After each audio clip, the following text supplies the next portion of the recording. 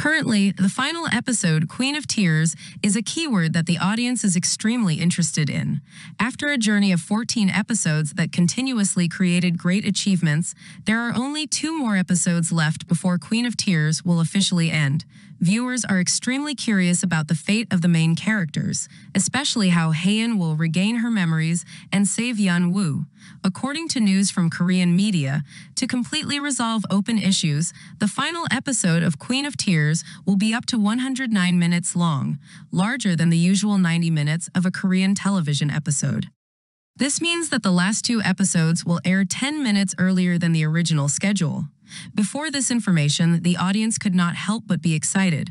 Not only you will be able to watch the drama sooner, but the drama's duration will also be longer than the original, meaning the audience will get to see the Hyun and Yeon-woo couple more.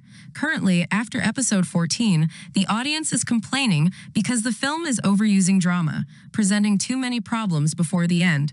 Increasing the time would probably help problems be resolved more completely.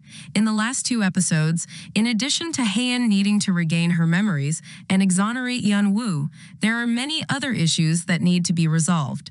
Typically, the Hong family taking back the Queen's Corporation. Thank you for watching our videos on Korean ENT channel.